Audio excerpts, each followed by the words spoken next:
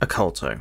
Originally released in March of 2019 via Spanish indie developer Eteru Studio, is a science fiction horror puzzle game set entirely within an abandoned zero-gravity mining facility. Which in concept sounds pretty damn perfect.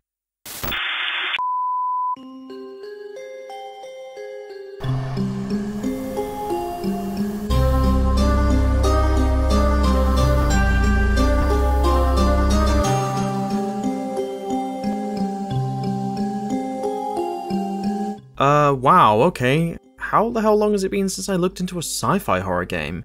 The mini review of AVP2 kinda fits, I guess, but aside from Stowaway, I'm honestly surprised that I've barely touched science fiction horror in the last year. My massive raging obsession for all things alien or spooky, Lovecrafty, Event Horizon-y space horror is a huge reason as to why I even enjoy horror media in the first place. And the mere concept of a small group of underpaid space travelers stumbling across something unknowable and horrific? Yeah, I'm all about that shit. So yeah, seeing as I haven't played anything from that market in the last year or so, I figured now would be a pretty good time to jump back into something science fiction. And after scanning my Steam listings for inspiration, Oculto very quickly stood out. I've had this game in my library since it dropped a few years back. I think I even tried it out very briefly before dropping it and moving on to something else. I don't know why, but never mind, we're here now and that's all that matters. And yeah, to go back to that space traveler finding bad stuff casually floating around in space thing, Oculto is absolutely playing along with a lot of these established tropes. To put things simply, you are tasked with exploring an abandoned mining facility with the key objective being to figure out what the hell went down in there. And from your earliest look into your surroundings, it isn't looking too positive.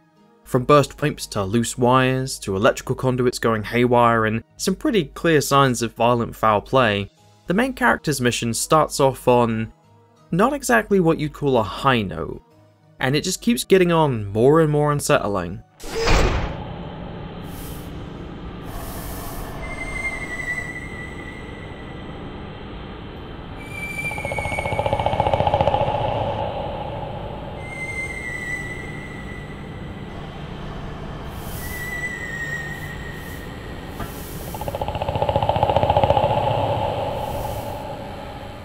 And again, as a concept alone, while this is by no means an original idea, I love the premise of Oculto.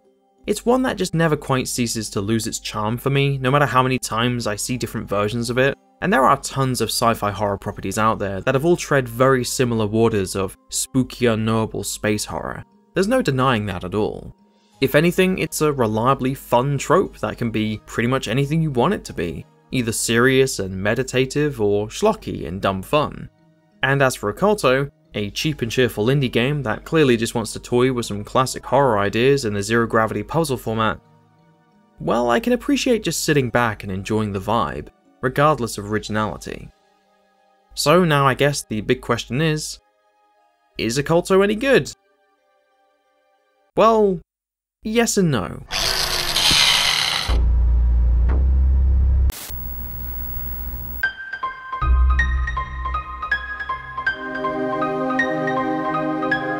So to kick things off with the positive side of Oculto, and to just put this right out there, I do believe that the positives completely outweigh the negatives I'm going to mention. From the very first moment you boot up Oculto and start exploring the first level, you'd be hard pushed not to notice that this game is absolutely dripping with atmosphere. Every level ends with a password locked door that you need to figure out in order to proceed, so exploration is a big part of Oculto. And even just the simple act of drifting forward into a dark, tattered corridor, or descending to the next level below you, completely unsure of what may come into view once your head torch shines upon it. Wherever you go, there's an immediate sense of unsettling atmosphere that keeps you wary and hesitant. And this of course is only then further intensified by the fact that your movement is extremely limited. The zero gravity of Oculto is as literal as it comes, as are some of the dangers of simply attempting to exist within an oxygen-deprived vacuum of nothingness. You might, for example, accidentally pierce your suit due to an explosion or a stray shard of glass. Or alternatively, you may find your propulsion jets clogged after drifting too close to a ruptured pipe. Hell, you can even break the suit headlamp if you happen to accidentally smack your head against a wall or ceiling. So to keep yourself from falling prey to such dangers, taking things slowly becomes something of an instinctive habit. While there are occasional health packs and repair kits to fix yourself up with, you're better off avoiding problems altogether if you can. And this is where the lack of gravity will at times work to your favour. Directing floating debris into other obstacles is a useful means of knocking away floating glass or detonating explosives at a safe distance. And keeping as many doors open as possible so that you can quickly get to a health pack before it's too late also does help. But regardless of how used to the game's mechanics that you may become, you never quite reach the point of feeling comfortable. Something is very wrong with the station, and with every hint that you find or body that you come across, you're waiting for the moment where you discover why.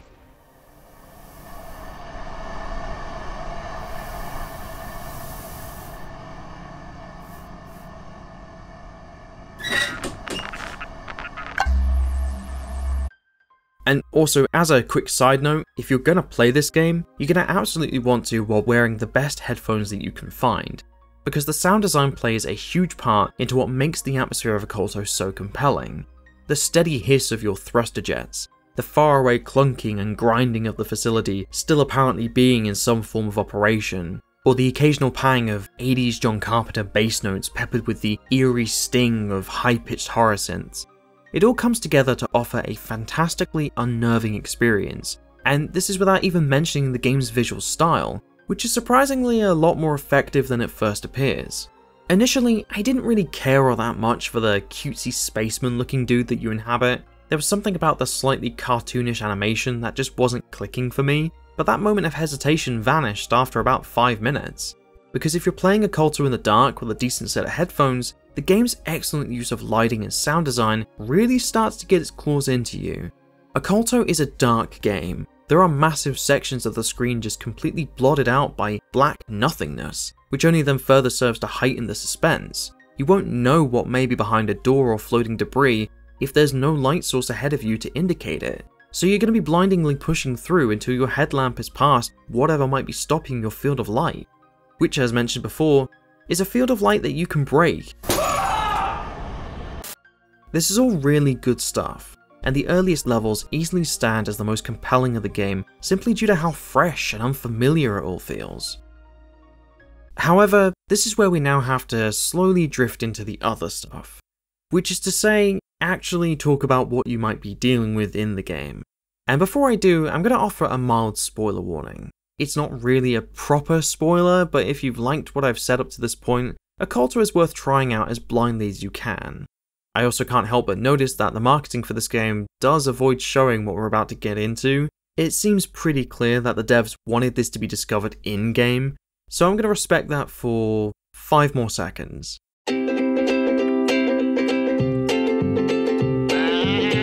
Okay. I've talked a lot about the surrounding nature of the game, the atmosphere, and how much I just want to stick my head into a barrel of it and breathe very deeply, but sooner or later you're going to come across the enemy of Oculto. And this is where things start to go a little meh.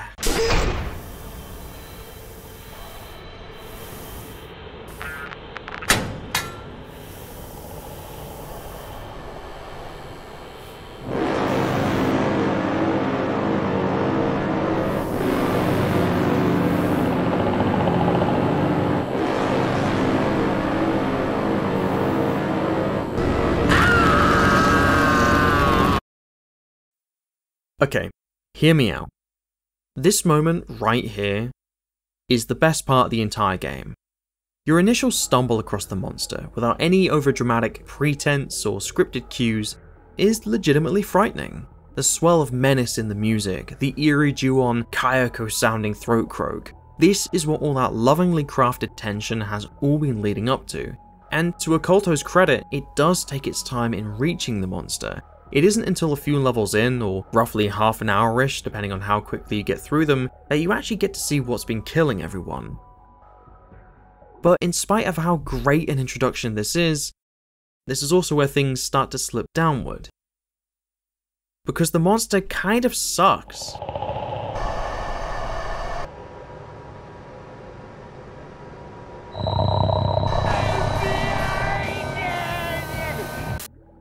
Now, true, it sounds and looks threatening enough, The sound design is once again pitch perfect for what the developers were going for, and the use of darkness to hide the location of the beast is effective. But the introduction of the monster also starts to reveal some cracks in the game's mechanics that start off being fairly innocuous, but eventually become downright infuriating. For starters, the movement and overall intelligence of the monster is actually pretty lackluster. Most of your encounters with it can be pretty easily bypassed due to how slow it is, and also due to the fact that all you really need to do is just shine your light on it while slipping by, and you're pretty much good to go. It doesn't follow you for a very long time at all. Failing that, lure it into a room that you're not using and trap the fucker. It can't pass through walls or doors, so once you've caught it, you're free to just finish the rest of the level in your own time. That being said, there will also be moments on the flip side where your limited movement really starts to frustrate you, but it's frustrating for all the wrong reasons. I've praised the game's use of lighting a lot, and I stand by that praise. But why oh why does our heroic space ranger not have a handheld torch? Even if it was just a limited function item, maybe you need batteries for it or you can only use it for small amounts of time due to your suit's power source, fine, it would still be a very welcome addition to the game. Because when you're trying to look upward into darker areas, or especially when you're trying to look below you into pitch black nothingness, you literally cannot see where you're going. The main character will not direct his head downwards enough to see, unless you gather enough downward momentum so that the camera angle, and by extension the character's head torch, then shifts in your intended direction. So yeah, fine, the game does still offer you a form of this. Maybe I'm even exaggerating a little. But if you're cautiously creeping around with your eyes peeled for something spooky, well, you're out of luck. So you're just hoping for the best that you don't sink your feet into the monster's eagerly awaiting space goop. I even tried to do this thing where after getting chased by the monster into a dead end, I was essentially performing weird shit space ballet in the hope I could just angle my motherfucking head torch downwards enough just to see if the coast was clear. And what's even worse is that you almost get the impression you needed to be inconvenienced like this to make the game that little bit more challenging, simply due to the fact that the monster isn't all that threatening. Why isn't this thing faster or more aggressive or more creative? Why can't it figure a way out of a room once trapped? Is the eldritch space horror about as physically incapable as a Yorkshire Terrier? It's a floating ball of space gas seeping into the vent system to pop up again at a later point would have made for some pretty damn effective scares. It's exactly what made the Alien of Alien Isolation so terrifying. And also to briefly touch on the game's camera system, while throughout the majority of the game it is perfectly reliable, there will be the occasional moment where it just completely goes bonkers. I don't know if it gets caught in a particular section of the environment, it seems to happen more often within the asteroid, or perhaps again it struggles to compensate for the fact that it needs to take the angle of your head torch into consideration. But regardless of whatever is causing it, when it does happen, it really kills off your sense of immersion within the game. So with all that being said, is Oculto worth your time? Well, I still think so. I have my hang-ups, and some minor overhauls to the core gameplay mechanics would have been a welcome improvement, but overall I still enjoyed my time with the game. The ending was curious enough for a final chapter, the atmosphere and suspense is reliably engaging from beginning to end, I love how this game looks and sounds. I like Oculto. I just wish I liked it a lot more. And I don't know, maybe my hang-ups are simply because I wanted something different from Oculto and that wasn't what the developers had in mind. Maybe it's a case that instead of focusing all of their attention on the horror stuff, the devs instead wanted the game to be a more relaxed experience, more focused on the scattered hints of story and unlocking the puzzle doors thing, because there's certainly some merit to looking at the game from this particular point of view. Oculto, for all its spookiness, is still a fairly chilled out experience. So for someone who wants to experience a 3 to 4 hour sci-fi indie title with flavours of horror-inspired puzzle solving, maybe it's a lot more for you than it was for me. So try it out and see what you think. It's stupidly cheap even at full price, for God's sake, why not? But for now, that's it from me. As always, I'd like to thank my wonderful supporters on Patreon for their continued support, in particular the highest tiers: Game Master, DarkRaptor86, BFD Survivor, and Shikotsky. Thank you all for watching, I'll see you on the next review.